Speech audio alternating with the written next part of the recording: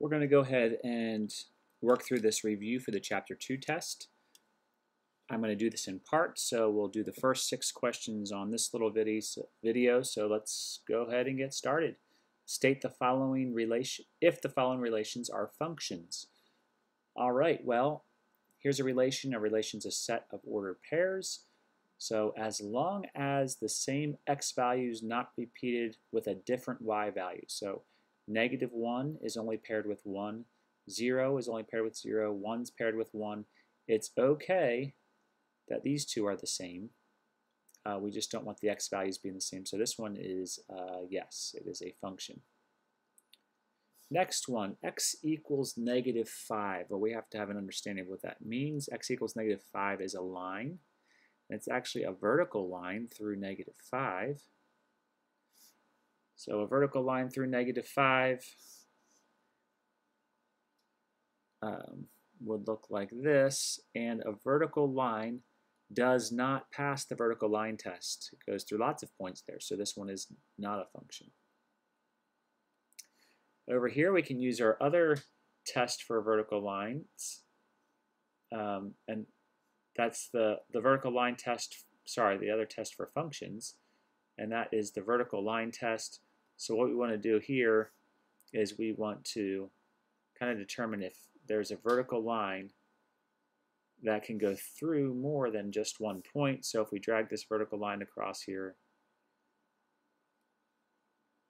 we see that this right here goes through more than one point. It does for several different areas. So this one, the answer is no, it's not a function.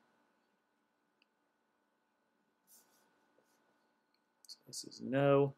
And then over here, we can do the same idea. Let's take our same vertical line, come across here, and in this case, there's never a vertical line that goes through more than one point.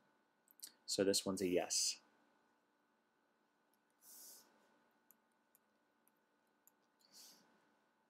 And the next couple questions, use the relation here for the following. Graph the relation.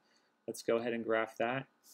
We want to graph -1, 1, so our x values come first, and then our y values. 0, 0, that's the origin. 1, 1, so right one and up one, and then the last one is 2, 4.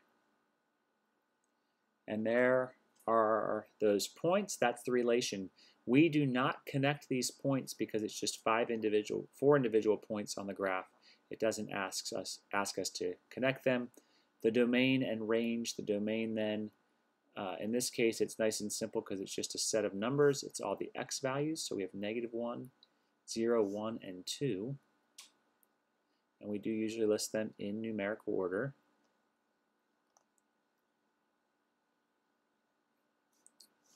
Wrote that wrong. -1, 0, 1, and 2. That's the domain. And then the range, that's the y values that appear. So we have 1, 0, 1, 4. We'll put them in numerical order. We would start with 0, and then we would put 1. Although 1 is listed twice or shows up twice in our order pairs, we only have to list it once, and then 4. So there's the answer to those first 6 questions.